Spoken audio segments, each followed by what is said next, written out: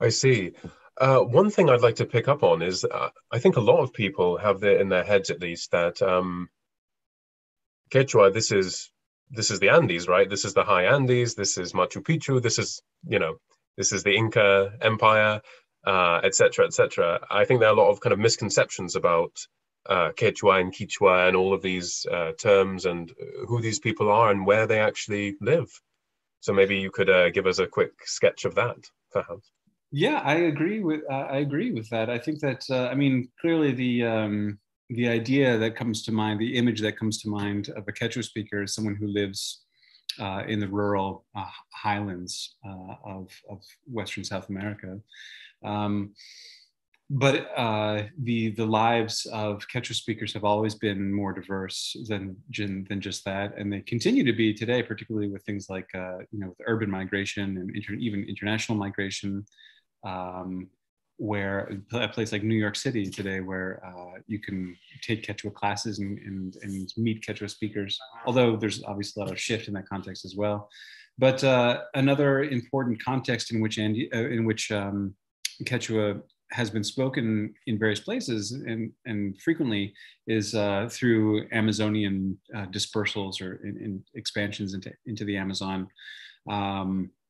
Going back to the Inca period and probably before, and certainly, especially today, with the opening of roads into the Amazon and Quechua speakers moving in search of work and land, and also in the context of the current climate crisis, where the sort of thin kind of margin of survival in some parts of the very high Andes is greatly complicated by climate change, and a good outlet and a good opportunity for someone facing that situation is to move into the Amazon in search of land and labor. And so the Quechuan expansion into the Amazon continues and is a really important part of the multilingual panorama of Western South America. I see. And where does this all intersect then with the coffee industry then? Because you mentioned that it was coffee farming that kind of occupied a lot of your field time.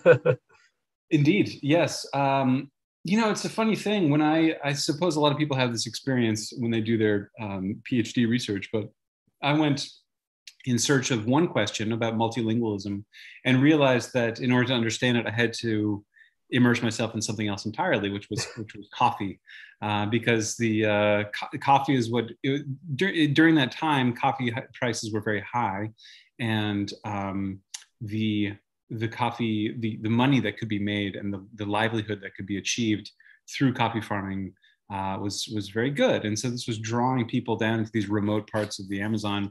And so the sort of day-to-day context in which people were moving between Spanish and Machiguenga and Quechua were very much part of the expanding coffee industry into this region. And so trying to understand multilingualism and its social and cultural contexts without understanding the expansion of the coffee industry is just impossible, because that's what people do all day as they move between these languages, is try to figure out where they stand vis-a-vis the coffee industry, to try to wake up every morning and spend all of their hours striving and orienting themselves toward this new emerging economy. So it just it wasn't clear to me at the time that in order to study multilingualism in this region, you would have to know this. But truly, every moment of every day relates to the coffee industry in some way or another. And so the book that I wrote about this is an ethnography of multilingualism, but it's also an ethnography of the coffee industry and its expansion, and the day-to-day labor, the day-to-day linguistic labor of a coffee farmer in this part of the Amazonian frontier. So it's sort of, I think of it as both an ethnography of the coffee industry and of multilingualism, because I think that they're basically the same thing in this place.